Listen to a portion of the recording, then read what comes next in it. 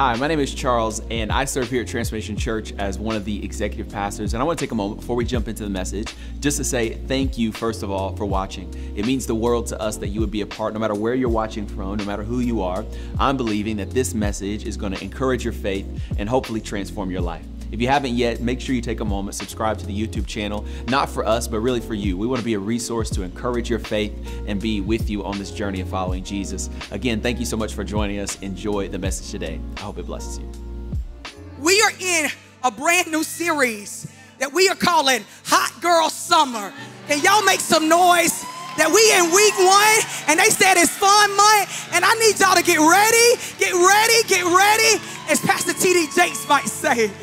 Y'all, we dropping into something that I love, not just because it's great marketing and you can put hot and, you know, you see the people posting where they kind of naked. I'm not talking about that kind of hot girl. Amen. We want to actually present, as we have 4 different ladies, 4 different voices of God, speak from a place of vulnerability.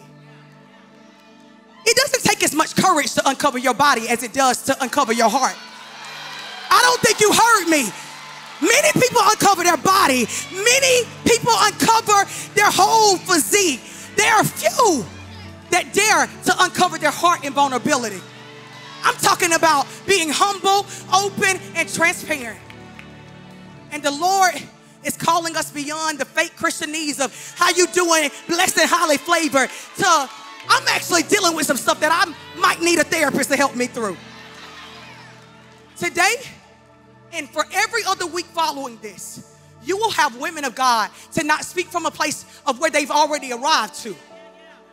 But we're going to speak from a place of where we're currently navigating. I say this all the time, and I believe it with all my heart. The best message preached is the one you're currently living.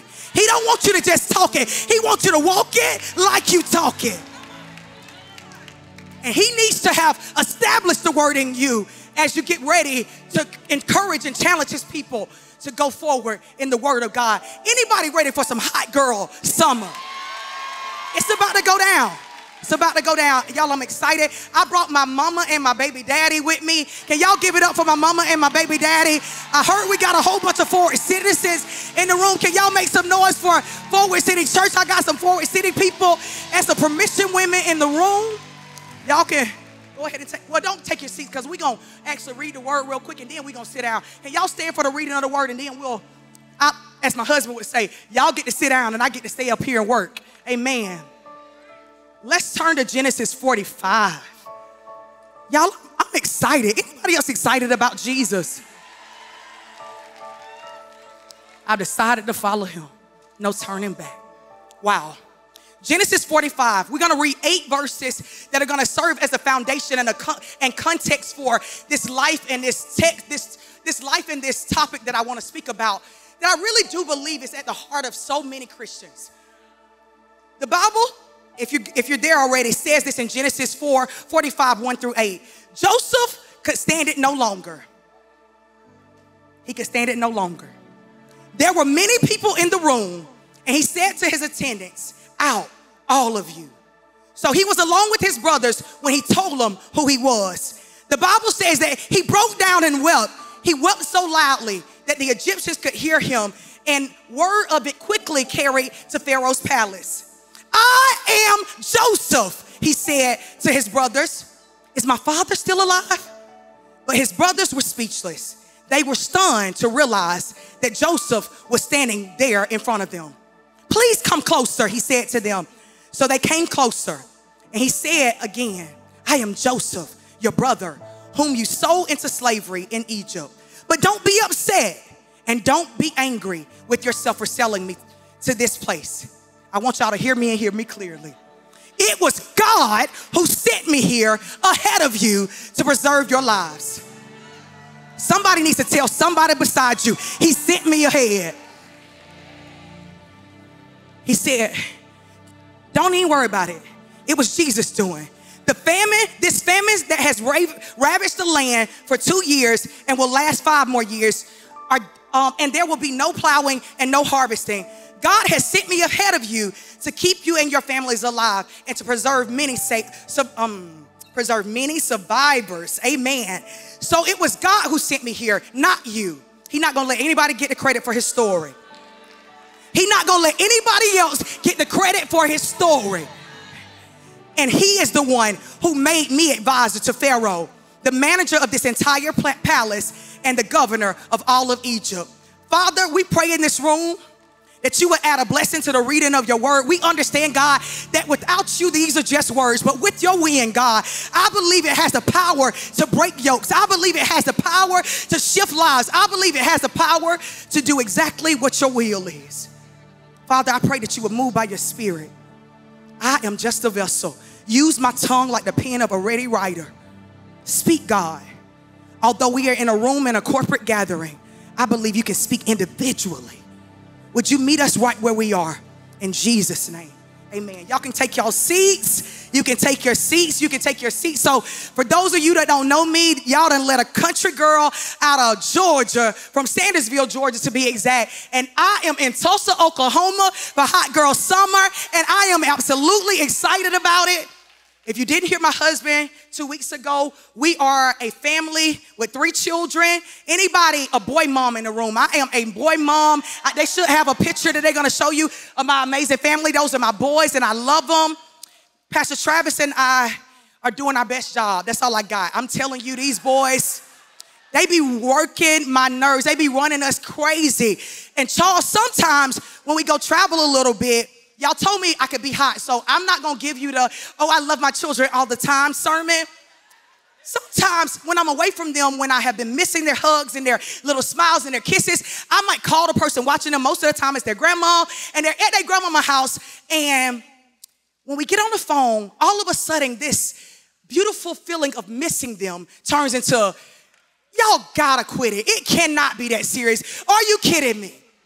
Because if you're on FaceTime with my boys, especially them older two that are little, what we would like to not call as bad, but they something. That's all I got. They something.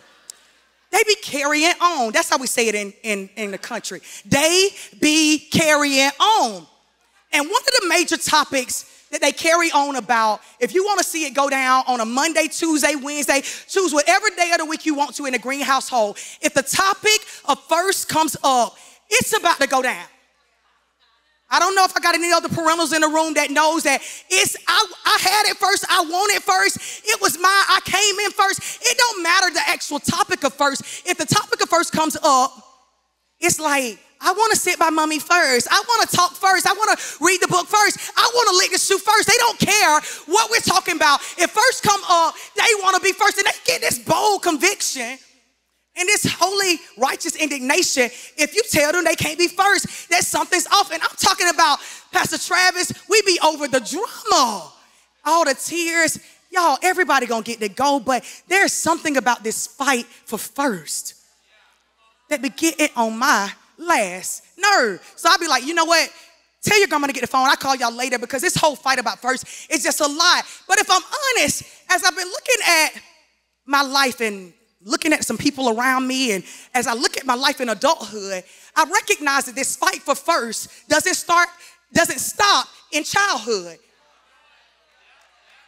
We find people fighting and, pulling other people down and like crabs trying to get ahead of other people and knocking people off the ladder of success, because there's still such a fight to get to first. Maybe it's the significance and the prestige and the lights and the camera and the actions that come along with being first that still shows up in our adulthood. Is there anybody in the room that's gonna be hot and let me know that you understand that you done seen some people fighting for first that ain't kids but grown? And I'm not mad at you. I've had my share of first here and there. It is something beautiful about actually experiencing, having worked really hard for something and reaching it. Do I got any first-time graduates in the room? Maybe you're the first to graduate, first to be promoted, first to experience something that you never experienced before. Maybe you one of them runners and you crossed the finish line first, and they gave you the award. Them 26.1 people. I don't know. It might not even be that level of running, but I'm just saying there's some people that have experienced them first, and it should be rightfully celebrated. But it's still this fight. It's still this thing that keeps showing up over and over again. And what I've recognized is that I don't want to leave anybody in the room out. That there are some people that have experienced this exhilarating feeling of first and having accomplished something first. But there are some other people that even as I'm starting this, they're already checking out. They're like, Dr. Jackie, I've never had the opportunity. I never had the exhilarating feeling of my name being called first, or me being able to get to the finish line first, or I've never had this major accomplishment of getting to first. And I want you to know that I have not left you behind. You're in the right room. And if you're not in the right room, you're watching the right message. Because the first that I'm talking about, the one, if I'm being humble, open, and transparent, that I've been dealing with is a concept of first that has nothing to do with being born first. It has nothing to do with accomplishing something first. It has nothing to do with getting to that finish line first. I want to ask the question, what do you do when there is a first that finds you? One that you don't fight for, but that comes looking for you. Do I got any people that kind of know what I'm talking about? I'm talking about a first that I wasn't looking for, and somehow it showed up in my life. What do you do when first finds you? You feel like you're clothed in something that's bigger than you. You feel and you know that there's something on the inside of you that's different than everybody else. It's this specific thing that God has called you for. And I want everybody in the room that we all know that we all have a specific first. There's this thing that God has sent you to the earth to be an answer for, that he's only called you to be first to do.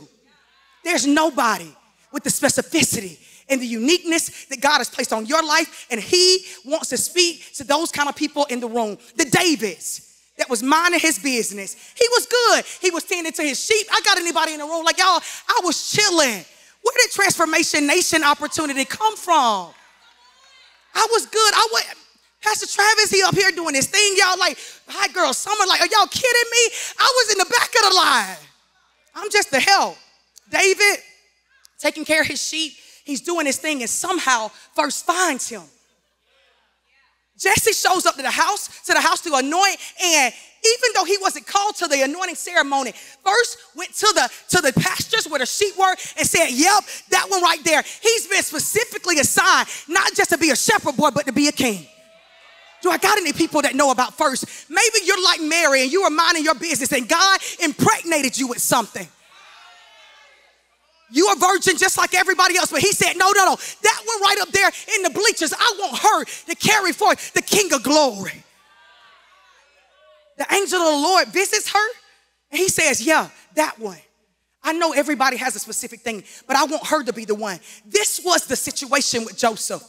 When the Bible calls his name, to be able to be sent ahead of his brothers into Egypt to do a thing that he was only ordained to do. Can I have some witnesses in the room that knows there is a first that will find you that you had nothing to do with, that might be even out of the realm of your expertise, but God said, that one right there, we're gonna go first. He wants us to know that he has assigned us to a lane that has been created only for us. So this kills this idea of comparison. Can't nobody do it like God wants to do it through you. He's calling you, baby, to stand up and be exactly what he said for you to be. You watching online, yeah, he's calling you too. He's saying, stand up and be who I created you to be. Nobody's gonna do it the way I wanna do it through you. First will find you. And he's wanting to know if there's anybody in the room that'll stop fighting about this reality that you weren't fighting for and just agree with the fact that he decided about you. He decided to give you the leadership abilities that you have. He decided to call you differently than he called anybody else in your family. He decided, and he's asking today, will you agree with heaven with what he decided? Will you agree? So often, we're just mad about that he called us. And he said, I called you because I trusted you. Many people are fighting for a thing that I can't trust them with. He wants the ones that can be trusted because he decided about them before time began. Romans 12:9 says this thing in a way that I love. It was real simple, and sometimes we need to slow it down because I want you to know I have biblical context and proof for this idea that all of us have a specific thing we've been called to be first in. This is what the Bible says. In his grace, God has given us different gifts for doing certain things well. Stop saying that you're not good at that. Stop saying, oh, that's nothing. God said that he created you with a specific gift to do that thing well. Ain't nobody gonna sit on this stage like Charles Metcalf and read that Bible and blow our mind. Nobody. There's nobody like Bree that's gonna help us understand about being still and having Sabbath rest like Bree will. I want you to know that God will call you and he will specify you with something that you do differently than anybody else. Charles' wife, Abby, nobody prophesies like her. Nobody will bring you into a place like Jay and help you feel like you're welcome like nobody else. She has eyes. Y'all, I was asking Jay for lashes and shoes. Like, she do it like nobody else can do it. And I'm saying, this is what the word of God says. He says that he gave us different gifts to do certain things well. So if God has given you an ability to prophesy, he says, speak out with as much faith as you have been given. If you've been given a gift to serve, he says, serve them well. Stop saying you're not good at it. Agree with God. If you are a teacher, he says, teach well. If your gift is encouraging others, be encouraging. That's what I'm doing. Y'all, I like to encourage people to see themselves the way God sees them. I like to encourage people to stop saying you're not and believe your height. I've been anointed to unlock the hidden treasure on the inside of people. And that's exactly what's happening right now. And if he said, and he called me to it, I'm going to agree with heaven. I'm going to do it with all my might. Watch me work, huh? Watch me work. And I'm saying he want to watch you work too. He says if he called you to speak, speak. If he called you into encourage. If he called you to give generously. Y'all, they're telling me to wipe my face. I'm trying. Amen. Y'all, I get real rowdy. It's over here. It's over here. Amen. Okay. I don't want to miss it. I don't want to miss it. He says, don't just pretend to love others. Really love them. Hate what is wrong and hold tightly to what is good. There is a specific type of verse that God is calling us to. And I think with a gentle, affirming voice, God is asking us to own our lane, to be sent ahead in the thing that only he can do through you. Can I tell you something that God shared with me prophetically? He says, there have been some people in the earth looking for answers that already exist.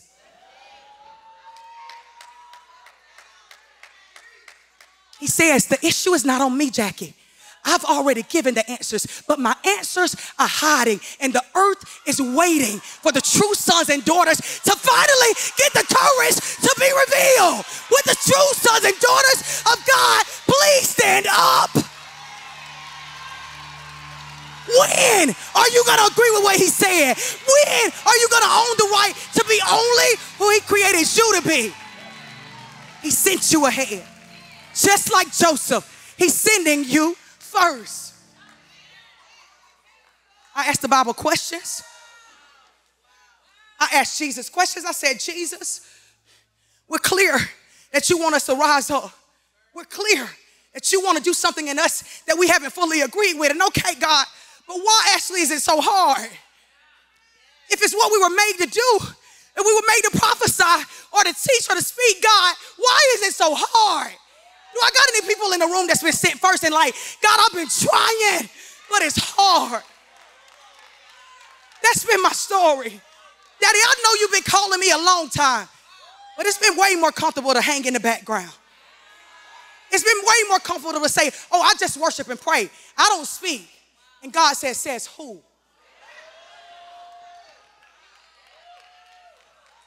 He says that when we start looking at this idea of first, there's a flip side to this coin called first. And he says, my children, the reason they're having a hard time is because they don't like the flip side to first.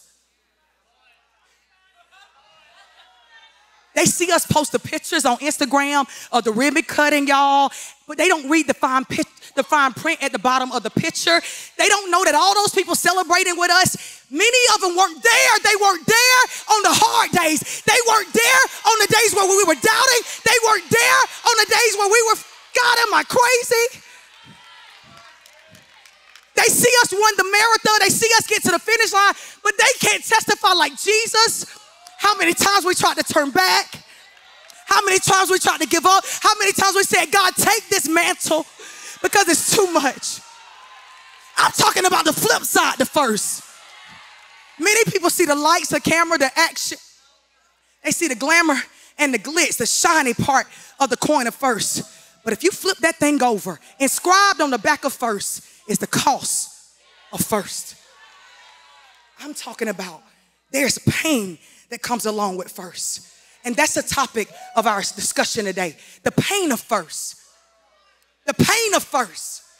I know it shines on one side, but there's a cost on the back. The pain of first. They don't know what you had to get through to post that picture. The pain of first.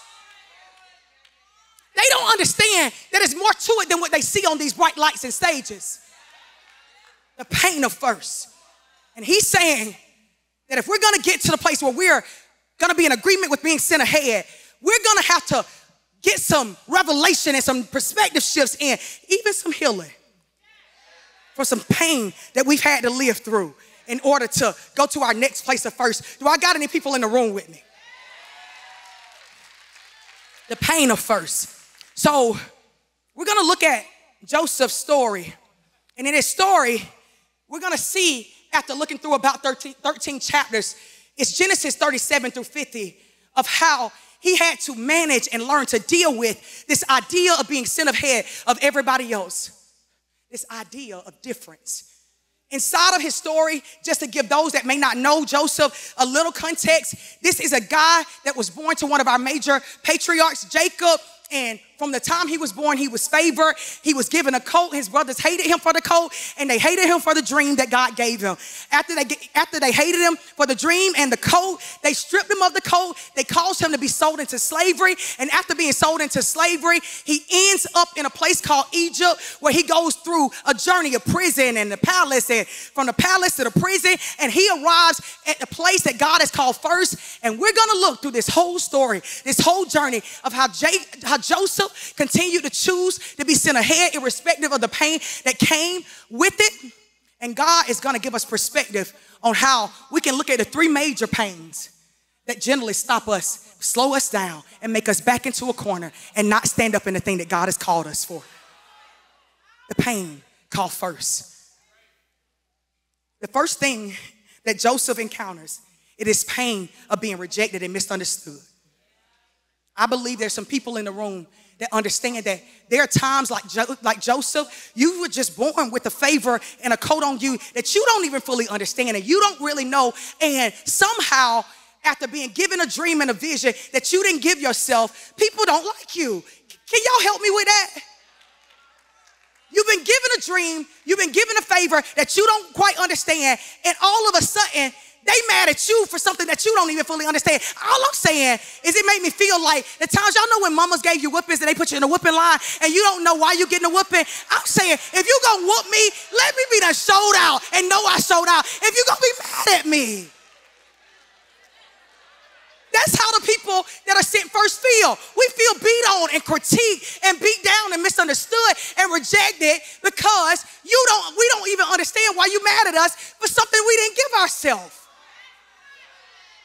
I'm talking about the pain of being misunderstood and rejected. I had this experience in my life where I was a young girl. I didn't have language, but I knew that I loved people really deeply. And I knew that I was always named the queen of my daycare, middle school, high school. I mean, you named the school and they made me queen of it. I didn't get it. It was this thing that was on me. Y'all, how you be the queen of your daycare?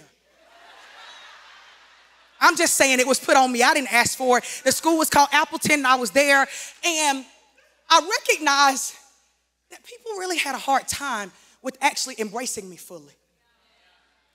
I asked my mom one time and I said, Mama, I really love these people and I'm trying to show up. I'm trying to do everything that they need to be done. But why do they treat me like this? Why don't they love me the way I love them? I really, really love them. I got any people that got a heart to really love folks and been hurt? The same thing that was a gift sometimes feel like a curse.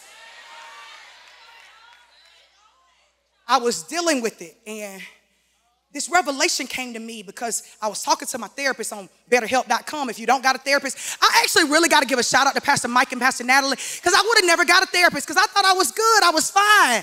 And Jesus was like, baby, go on, take that. So we're having a conversation. we having a conversation, and she told me about myself, y'all. I believe there's some people in here like me. She said, you have to look for cracks in people like you. You know, them church people that, you know, we blessed and highly favored of the Lord. You have to look for these little cracks that happen because you're all good because you've learned and you taught yourself all these things. But if you start digging a little bit deeper, you'll find stuff that you didn't know was there. I'm talking about pain that came that you didn't ask for because of things that you didn't ask for. That's what happened. We're having this conversation, and my therapist, she was like, Jackie, like, what makes you special? You know, the whole therapy stuff. I was like, you know, these things, like, I'm a leader, I love people, blah, blah, blah. And she was like, yeah, okay. So why has it been so hard for you to be who you've been created to be? Baby, you don't have to comfort me like that. I started crying. And I was like, what is this? So in the middle of my tears, I started hearing something that my mom used to say to comfort me with my difference. And although it was meant to comfort me, it also meant that it made me hate and have to wrestle with the difference that she was trying to comfort me with. These words that on one side might be like, okay, I get it, also make me feel like, dang, God. She said, Jackie, people love you the best they know how.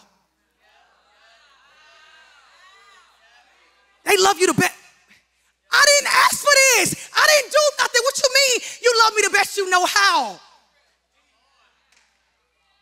I was in a place where I was just trying to love people. And as I listened to those words, what I actually heard was, don't be sad that it's hard to love somebody like you.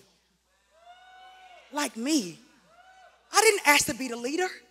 I didn't ask to love people the way I love people. I didn't ask to be who I am.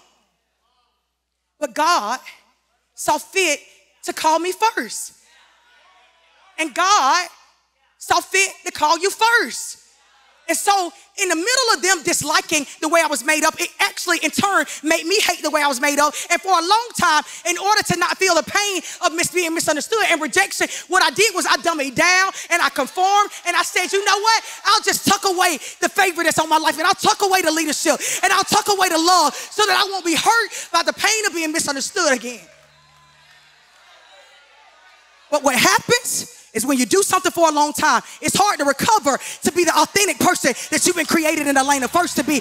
I've been recovering for a long time of trying to be somebody that they didn't like, that God created me to be. And I'm saying that the sons and daughters just like me are going to stand back up in who you were actually created to be from the beginning.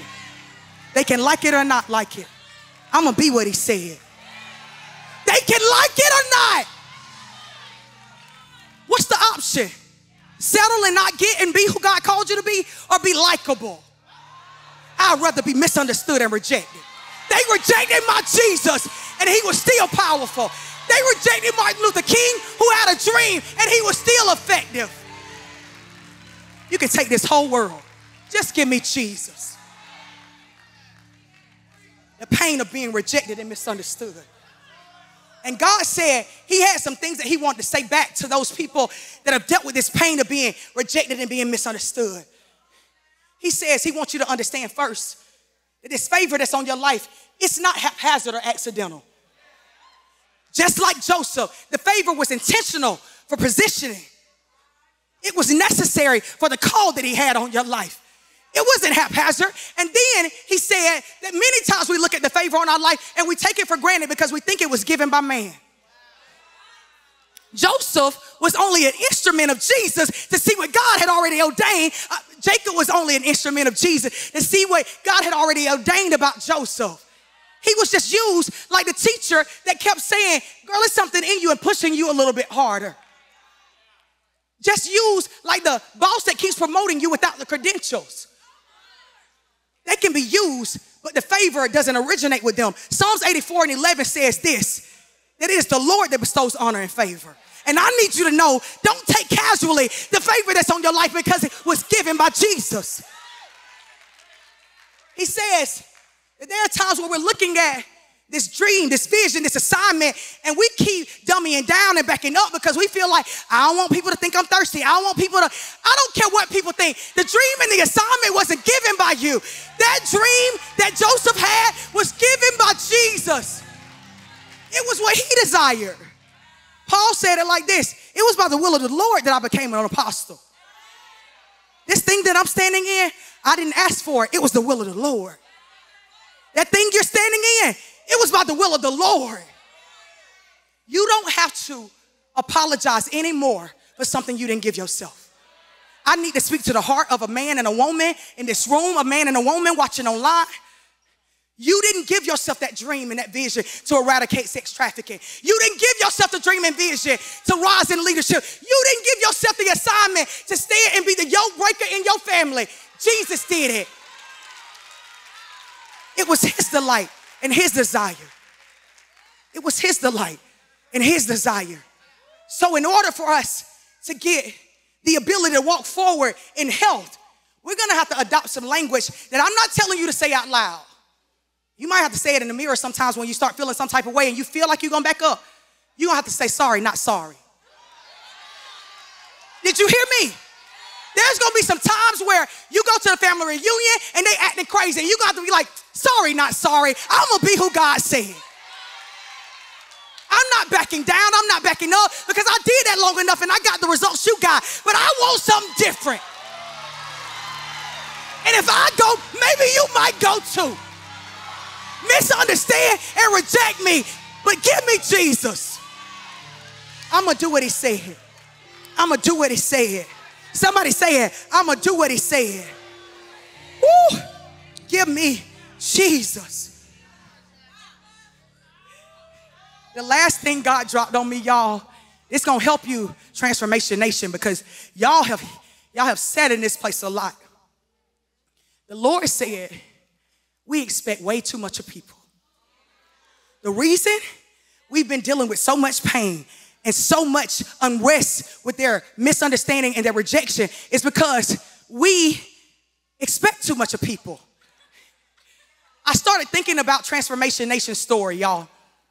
How you go from being a sound man turned music director, turned youth pastor, turned the senior leader of a church in just 4 years because a faithful couple called Bishop Gary McIntosh and Debbie decide we're not going to hold up the oil that God wants to send forward. Where they do that at? We can't hold it up. We're going to pass forward the thing that God is wanting to send ahead. And you want people to understand something that it's taking you 32 years to wrap your mind around. God said, give them some grace. It's too mighty for them to understand because my ways are not their ways, nor my thoughts their thoughts. And as far as the heavens are higher above the earth, so are my ways. How you go from 1519, a grocery store, to an arena in Bixby? We're not even going to talk about the towers. You're expecting too much. God said, give them grace. Give them grace. Don't ask them to understand something that's too lofty to be understood. They call it just being sent ahead. The next time they question you online, Transformation, tell them it's just my first. I'm just being sent ahead. I know you can't understand it because he didn't give you the dream, but this is our first, and we gonna stand up in it. Misunderstand me, reject me, but I'm gonna be Transformation Nation. Transformation, please stand up.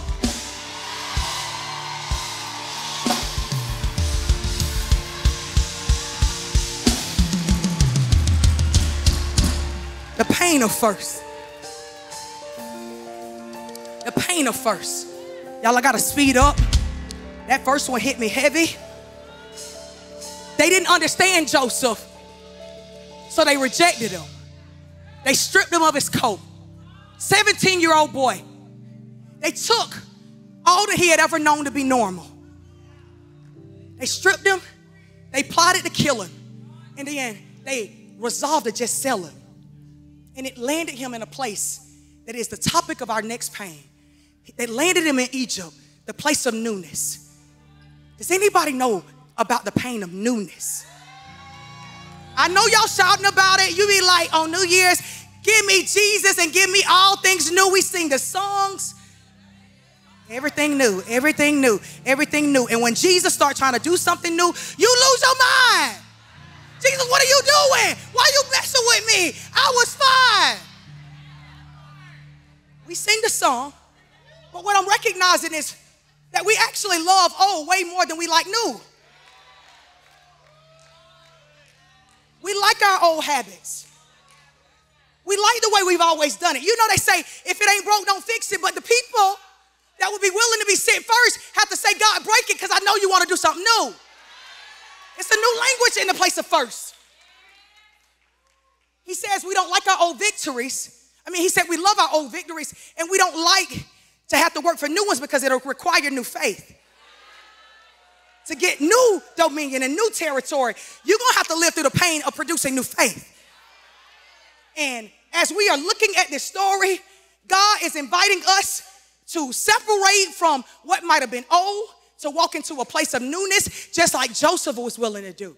Can I tell you a personal story about my place of newness? I'm going to need my white coat. My God. The pain of first. One of the hardest places of newness for me was when I went to dental school.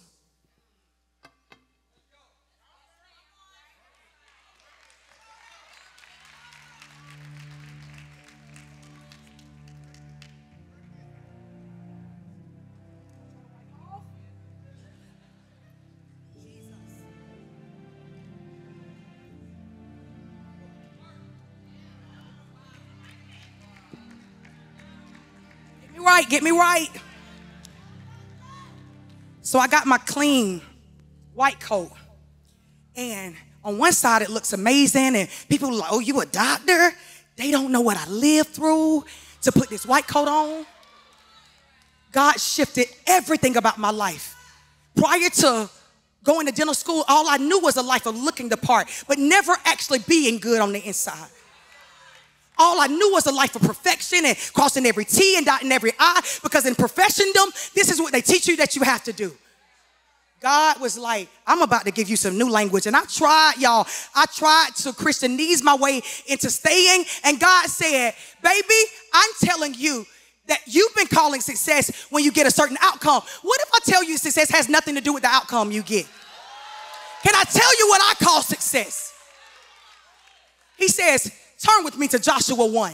He says that if you will meditate on my word and not deviate from it and actually obey my instructions, you will be prosperous and very successful if you'll obey my instructions. So could it be that the success that I was looking for was actually tied to my obedience? As I got this white coat, he rearranged my life for me to see myself differently. He gave me a new language, and he changed me into a brand new person by forcing me to live a brand new way. I learned not to lean to my own understanding. I learned to acknowledge him. I learned to let go of my own abilities to get abilities that are greater than mine. Do anybody know that he is stronger and more mighty than we could ever be? He has wisdom and knowledge that is more amazing than we've ever imagined. What I don't like about this land of newness, though, y'all, is it never stops being new. You'll wear this coat and it'll feel good for a while, but do you know what actually happens to a coat that you wear for a long time? It becomes old.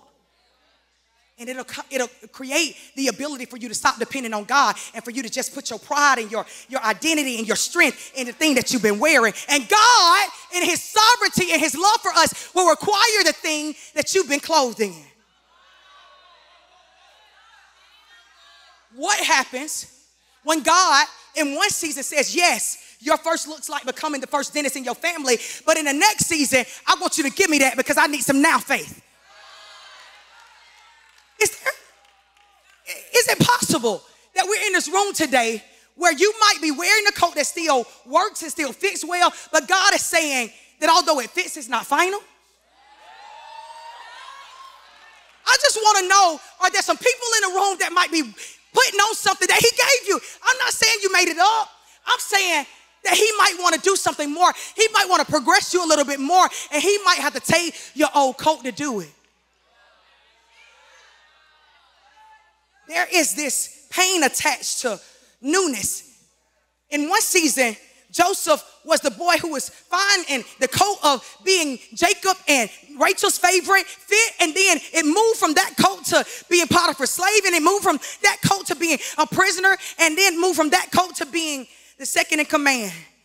But God says if he wouldn't have taken off those coats, he would have never got to the place of being second in command. I wonder, has there been people in the room showing up to the right place but with the wrong coat on? You so stuck in what worked in the past season. And God is saying, I know that worked in the last season, but I want to do something new. Will you be willing to pause with me today and ask God to maybe strip us, to take back off of us what is now become old, so that he can put the new back on, so we can stand up fully in it and progress into the place that he wants to take us. Can I have my pink coat back? Because I believe that God is, by representation, showing us that we don't have to stay stuck with our identity being limited to this. There are moments when you attach your identity so tight to this that if I showed up into this room actually wanting to do heart surgery, but I look like a dental surgeon, I limited myself. I put on a coat that in one season it fulfilled its purpose, but in the next season it started to limit me. Are you in the right room with the wrong coat on? Have you attached your identity too tightly to a thing that God is trying to free you by taking it off?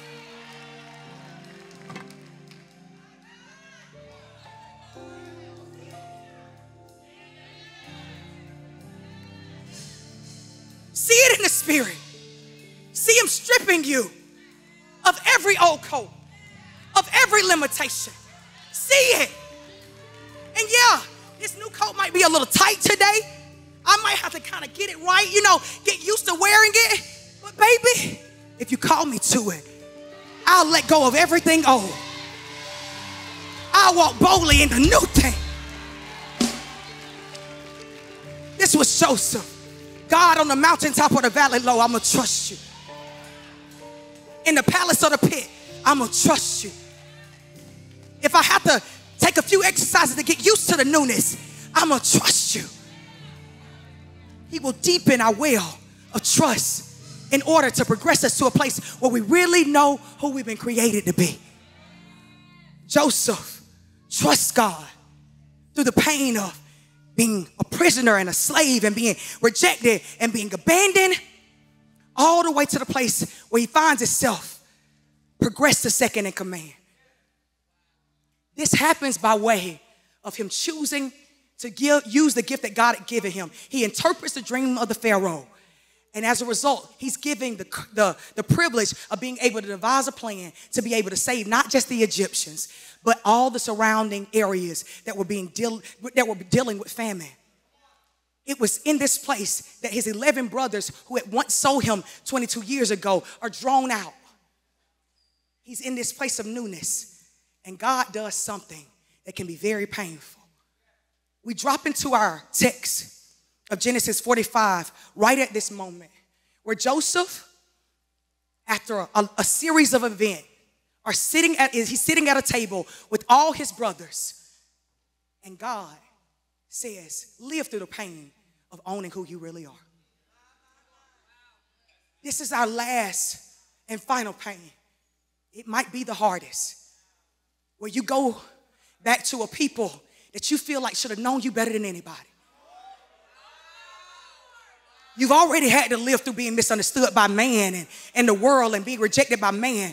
And you got to deal with being misunderstood and not known by your family. This is Joseph.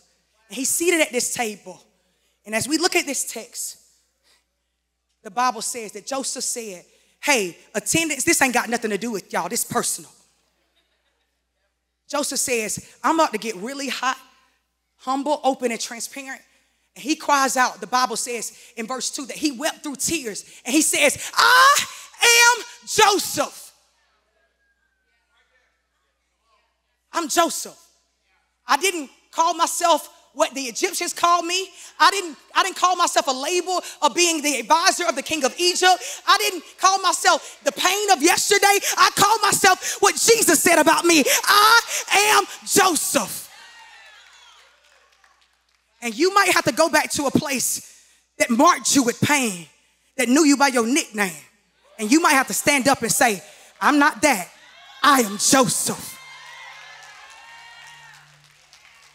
In a place where I might have doubted, I had to stand tall and say, transformation, they're going to get Jackie. I'm not Charles, I'm not Bree, I'm not Travis, I'm not Mike, I'm not Natalie.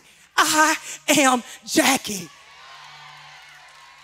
And it's enough. You reintroduce yourself to let them know that without your understanding of who you are and Jesus' narrative, that what they meant for evil, God was working it all for good. You'd never be able to say it with 10 toes down. I'm Joseph.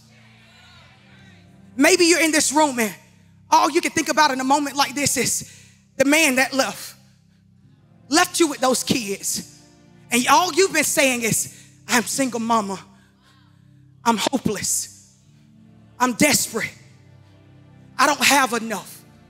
I need you, even if you don't post it on social media yet, even if you're just getting used to standing back up in the mirror and saying it to yourself, I'm Sarah. I'm not a divorcee. I'm not just a single mama. I'm what God says.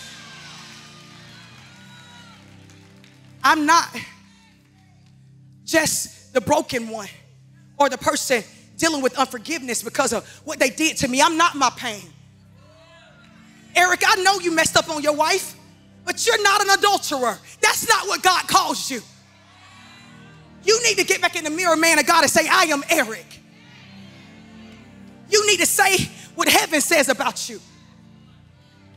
Because I believe in the moment where we're brave enough to reintroduce ourselves by owning our real identity, we'll be able to forgive the people that mistook us. We'll be able to forgive the people that rejected us. We'll be able to forgive the people that led us to an unknown place. Because we'll see that in the middle of pain, packaged inside of the pain of first, was a kingdom call of promise. I am Joseph. Can we stand in this room by symbol of standing? We're standing back up to say, I'm not what happened. I'm not what they did to me. I'm not what they tried to take. I am Joseph. I know it hurt. And God wanted to address the pain today. But he gave you a new name. He gave me a new name. You are son. You are daughter. You are chosen. You are not forgotten. You are exactly the way he wants you. No regret. You're not your pain and you're not your past. You get to stand with now faith in the present and believe what God says about you now. To trust him now. I believe there are people in this room that may want to get to know this God that can give you a new name. I believe there's some people that said, I've been trying it on my own long enough and I've been rejected and abandoned and I've been in a foreign place and I don't know how to stand up and own who I've been created to be. But maybe if I can get closer to a Savior that knows me, I can own who he created me to be. If you're in this room and you want to give your life for the first time or for the first time in a long time to the Jesus that knows who you really are, just by show of hands on the count of 3, I want you to raise your hands. 1, 2, 3. I see hands already. I see hands already. The Bible says that all of heaven rejoices. All of heaven rejoices when one comes back to the Father. I believe we're owning our identity again. Come on. Yes, you did. Yes, you did. You gave me a new name. You gave me a new name. Yes, Lord. Yes, Lord. Yes, Lord. Yes, Lord. I was a beggar. I was an orphan. I put your name on it. You put your name on me. I was a label. No identity. I put your name on it. You put your name on it. I was a sinner. I was a sinner. Thought it was over. Thought it was over. I put your name on it. You put your name on it. You put your name on me. I was a label. No identity. I put your name on it. You put your name on me. You raise your hand in that moment. Would you just put your hands back up? And if you see somebody with their hands up, would you just be so generous to place your hands on them as a sign of agreement? There's some people taking their identity back because of choosing to give their life to the one that created them in the beginning. Can you all repeat after me? Lord Jesus, let's say it all together. Lord Jesus, thank you for saving me. Thank you for dying on the cross for my sins. And thank you for getting up so I don't have to stay down. I confess you as the Lord of my life. And I give you permission to have your way in Jesus' name. Somebody give God some glory in this place. Hallelujah. Hallelujah. Hallelujah. Before anybody leaves this building, it's really important in this moment that I tell anybody that made the decision to give their life to the Lord for the first time or the first time in a long time to text SAVE to the number 828282. Transformation Nation would love to send you resources and partner with you on this new journey that you're starting and living through the pain of first into being who God created you to be. I want you to know that God has been with us in week 1 of Hot Girl Summer. Go out and live a transformed life in Jesus' name. Name on it. Oh, you put your name on it. You put your name on it.